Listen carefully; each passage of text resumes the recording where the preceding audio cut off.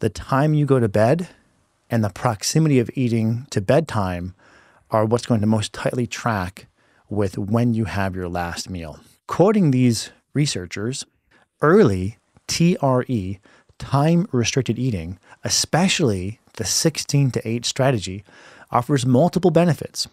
It can simultaneously preserve fat-free mass while promoting weight loss, reduce abdominal obesity and inflammation, and improve glucose metabolism.